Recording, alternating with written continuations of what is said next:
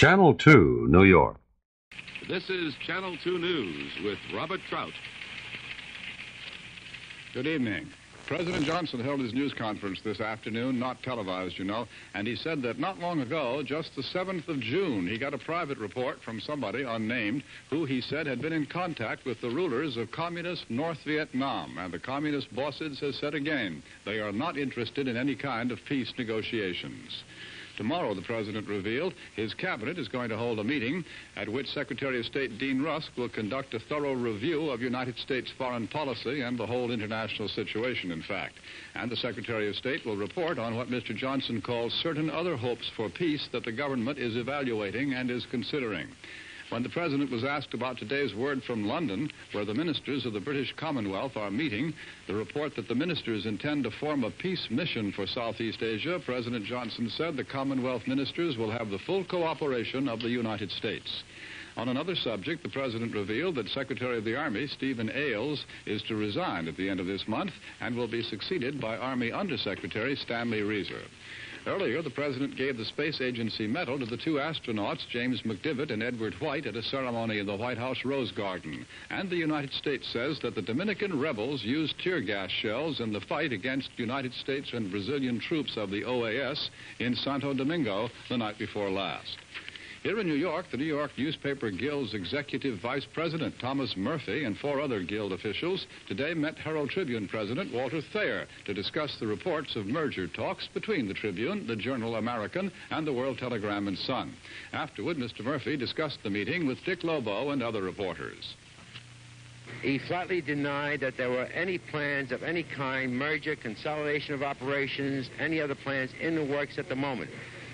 But I believe they are still discussing them, and I believe they are still working towards some solution to their joint problems for modernizing their production. Are you saying that the key phrase was at this moment? Oh, I wouldn't hesitate to say that the only guarantee we could take is as of this moment. Do you believe their only alternative is a merger, sir? Well, I think we must consider a merger as the most possible solution to their problem in the absence of any other known solution at this time. Did Mr. Thayer tell you that there was a great need for something to happen? He told us it was absolutely essential that something be done in order to guarantee the continued operation of the Herald Tribune, as well as he believes that other publishers face. Is there any significance to the fact that you came to see the Herald Tribune management first before you saw the other 2 papers mentioned? Only for one reason, that he invited me first to see him. It was also learned that the Department of Justice is making an informal investigation of the newspaper merger talks, looking, of course, into possible violations of the Clay Antitrust Act. A new move in the practically endless struggle to overcome New York's crippling transportation problems. The details in a minute. For the passengers of the bankrupt railroad, some good news tonight, an exclusive report on their future from that well-known fellow commuter, Tom Dunn. Tom?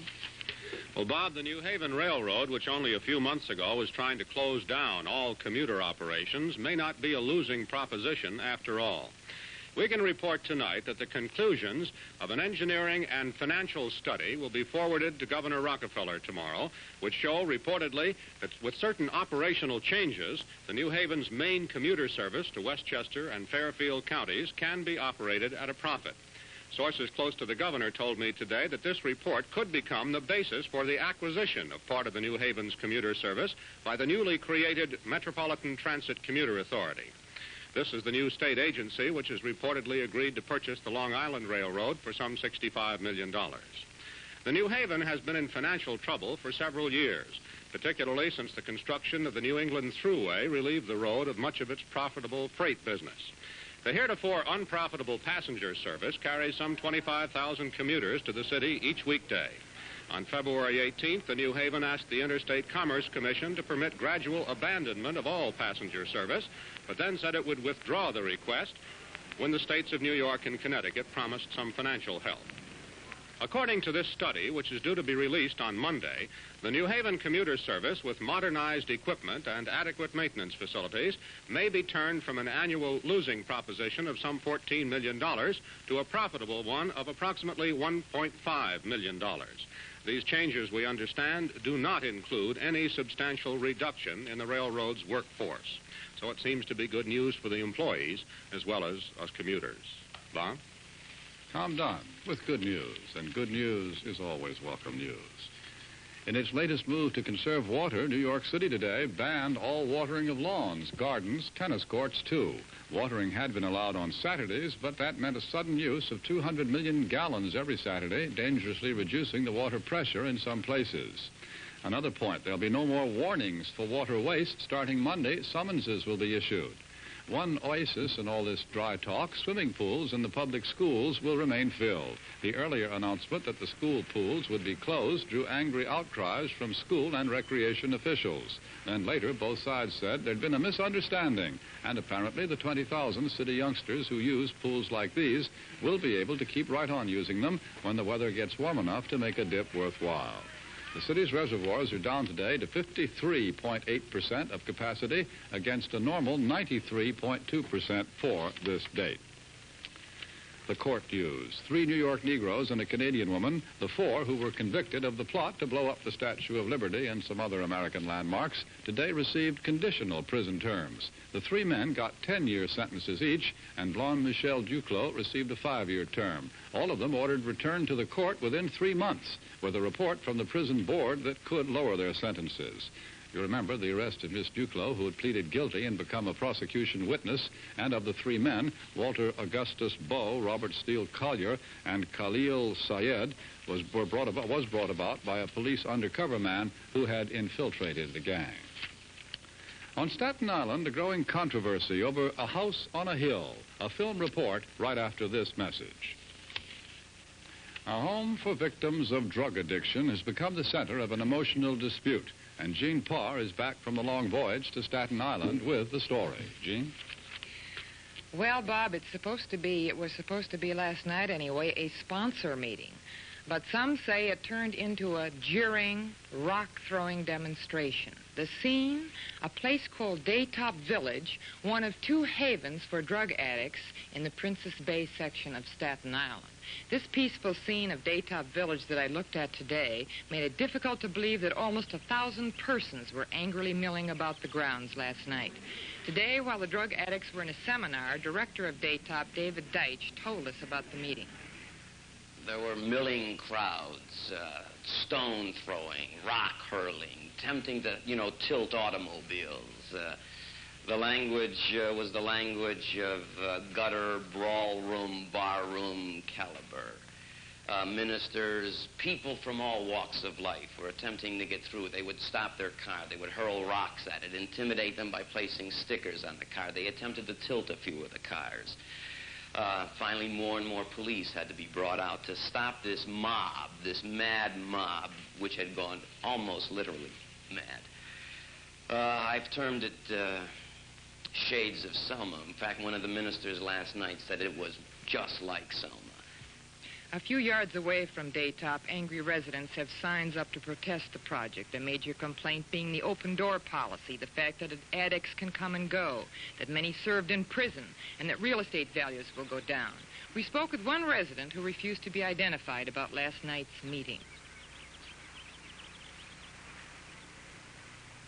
Was there violence there last night by the community and the citizens of this community? I would say that with the great amount of people there, and there must have been at least 700 to 1,000 people from Staten Island, the protest demonstration, I think, was in extremely good order. There were many police there, and they kept everyone moving, and they voiced their opinions, but their manner, I think, was good. Rock throwing was reported. Do you know anything about that? There are very loose rocks on the street down there, and with the cars going by, they were thrown up by the tires, and I can't see how anyone could say that rocks were hurled. They were pulled up by the tires, but they were never thrown. A difference of opinion. This Saturday night, there will be another meeting. Some say that it will be orderly. Others on the island today told me they were clearly worried. And now, this is the last time I will have the privilege, and it indeed has been a privilege to say, and now back to Bob Trout. Make me feel sad, Jean. You always make us all feel very happy. Jean Parr will be in a better mood tomorrow with another good story. There was another of those cheerful reunions today in Queens as a Roman Catholic priest from Belgium was reunited with 4 New Yorkers whom he'd hid from the Nazis for 3 years during World War II. At the time, the 4 young Jewish children were entrusted to the Reverend Hubert Selis by their parents, who were later seized by the Nazis and were murdered. With the priest standing by, Dick Lobo spoke to one of the children, now Mrs. Regina Wolbram. Did he do this at the risk of losing his own life? Oh, yes, he was arrested twice. Once when my parents were arrested, they accused him of knowing where the children were, and he said he did, but he wouldn't tell. And then when I was arrested, they took him again, and God was with us. He got free. Did Father Selis ever explain to you why a Belgian Catholic priest would take in 4 wanted Jewish children? Well, he always said that it was all people are God's children, and it made no difference what race or what religion, and he has done it for anybody, not only for Jews. He had many people that he saved. Reverend Mr. Selis, who is now a police chaplain in Brussels, came here to New York for the bar mitzvah of Mrs. Wolbram's son. The others he saved are Sigmund Rothenberg and their sister, Mrs. Sonia Kaner, all of whom live in New York now. In New Jersey, the Mercer County Medical Examiner today said that the state Democratic chairman, Thorne Lord, had strangled himself to death with an electric shaver cord. Mr. Lord, you know, was found dead yesterday in the home of County Court Judge Clifton Bennett, whom he'd been visiting. The examiner, Dr. C. Walter Carroll, said Mr. Lord, who was found sitting in an overstuffed chair, had managed to tighten the cord around his neck until he died. Thorne Lord had been separated from his wife. Apparently, he was in despair over marital problems, and that was given as the reason for his suicide, after he'd so recently been elected to another 4-year term as the state Democratic chairman in New Jersey. The Parents and Taxpayers Association is mapping plans for massive political pressure against its opponents. That story in a moment.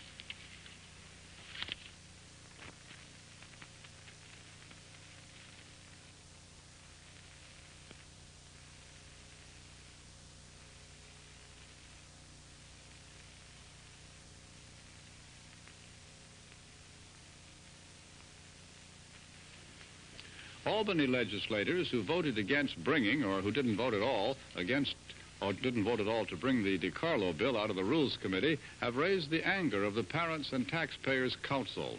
The DiCarlo bill, you know, would have prevented the New York City Board of Education from busing children out of their neighborhoods for school integration. Today, the new president of PAT, Alfred Polizotto, said his organization will put on a vigorous campaign during the primaries and the November election against those legislators and also against Assembly Speaker Anthony Travia. Mr. Polizotto told Tom Dunn about the plans that PAT has for its campaign.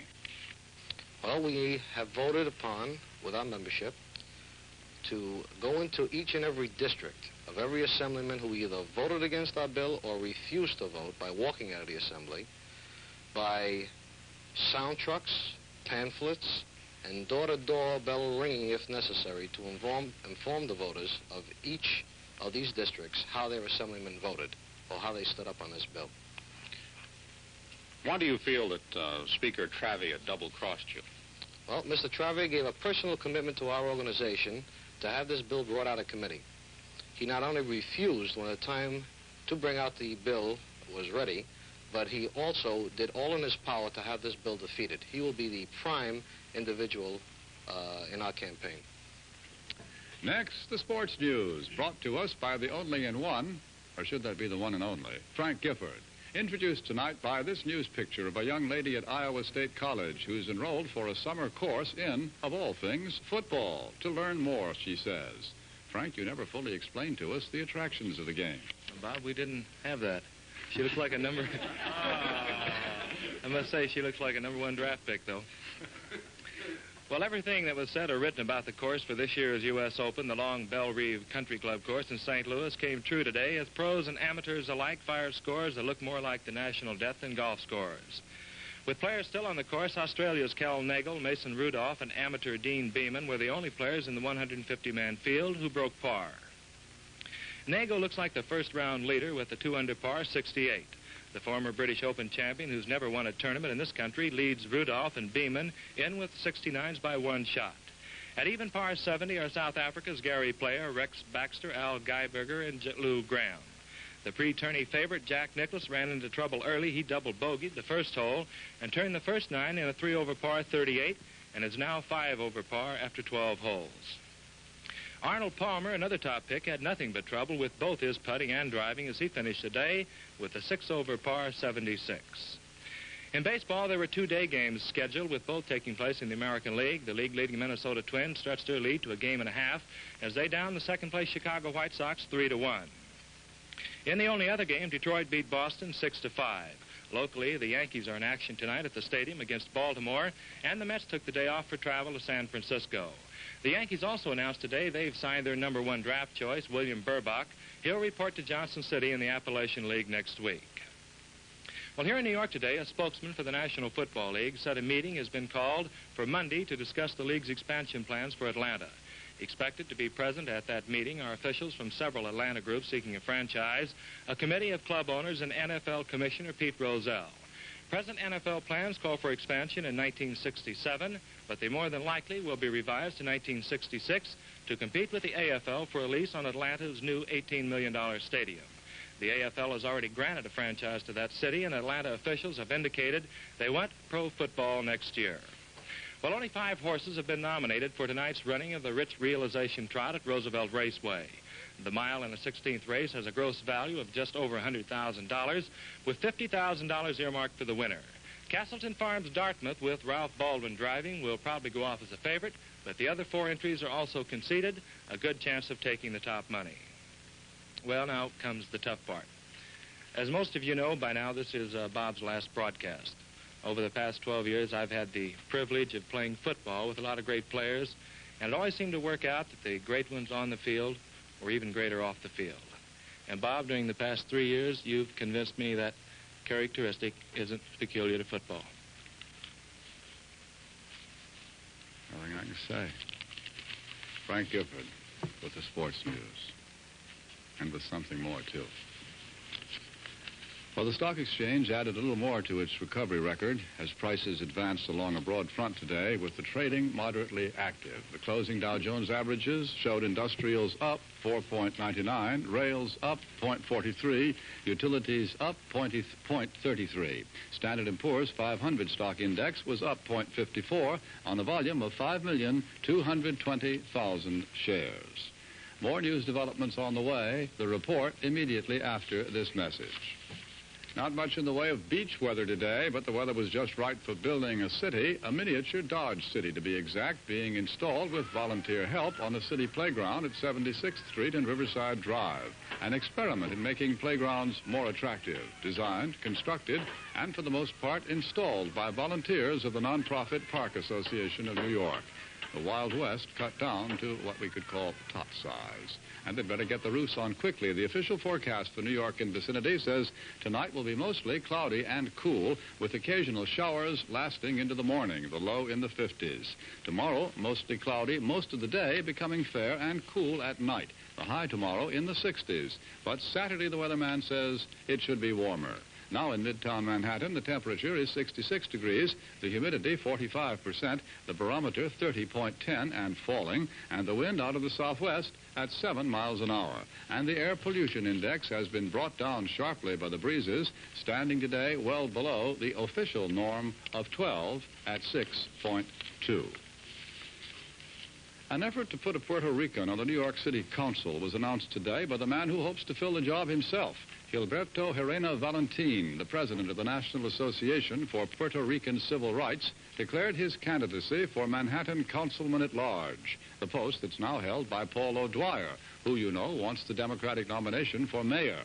Mr. Herrera Valentin said he knows he faces a tough battle because he has no political organization behind him. So Dick Lobo asked him about that.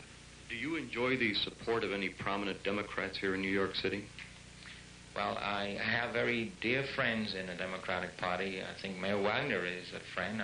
He knows me, and I've worked for his election. Will he endorse your candidacy? I don't know. He's not endorsing anybody nowadays, so I don't know whether he'll endorse me. Will you seek his support? I will try to seek his support, and I think that he has shown willingness to have Puerto Rican representation, I think that he will be the first one to say, yes, it's time that we have a councilman representing at least 700,000 Puerto Ricans. Next, the entertainment news by Lee Jordan, here with word on a new film dedicated to the fearless men who whiz through the air at fantastic speeds. Tell us about the mad modern pace, Lee. Yes, sir. Those magnificent men and their flying machines, Bob, is the title. It offers some hilarious summer entertainment with some marvelously funny performances and sequences. It's a spoof on the early days of aviation and an air race from Britain over the Channel to Paris back in 1910. The subtitle is How I Flew from London to Paris in 25 hours and 11 minutes. And since that's about the speed our Europe-bound Bob Trout approves, perhaps this movie offers some suggestions on transportation for the Trouts. This model should have wings enough for Bob and all those old souvenirs. Too much weight. Alberto Sordi has an aircraft with a different type wing arrangement. I think it's called Fly It Yourself. And this offers quite a contrast to Bob's exercise, walking. Gert Frobe falls back on marching, though, to get his German team ready for the race. And Jean-Pierre Cassel's a daredevil Frenchman determined to upset the Germans, even way back then. And he really upsets Terry Thomas, who finds he can't fly without wings, certainly not backwards. Frobe finds he must fly for Germany himself at the last minute. And here he is over the channel trying to recover that elusive direction book. First thing it says was, sit down, which he did successfully.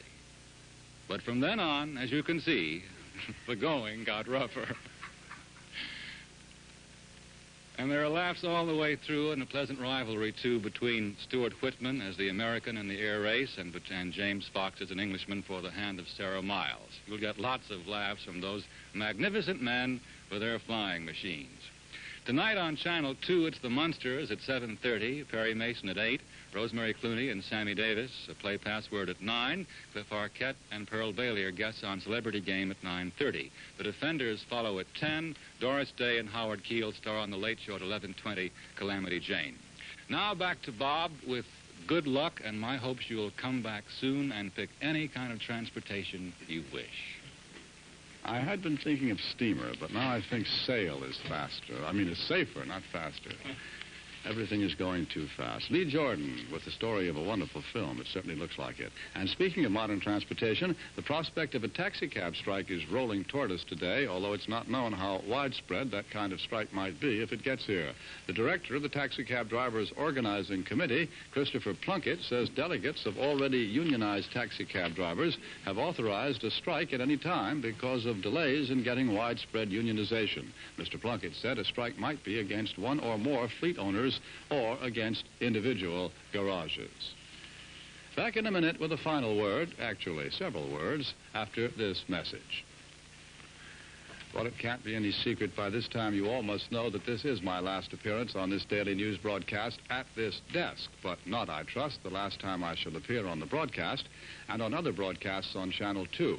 I am off to Europe on a new assignment for CBS News, and although I'll be a few miles farther away, I expect to be working harder than ever doing television news stories for this broadcast series and for other CBS News broadcasts which are carried here in New York on this Channel 2. And doing some stories, I hope, in new and different ways to match the new and different ways of international transatlantic communication that are now coming into existence. It's at this point that I realize how attached I am to you who have watched and listened, and how much I shall miss my friends, yours and mine, here in the news studio on this side of the cameras and the microphones. You know all of us whom you can see, and I hope that somehow, someday, you can see all the many, many more workers who labor loyally out of range of the camera lens. Tomorrow, this desk will be occupied by my friend and colleague, Jim Jensen, who will be here with the other members of the same happy family at 6:30. Bless you, and good night.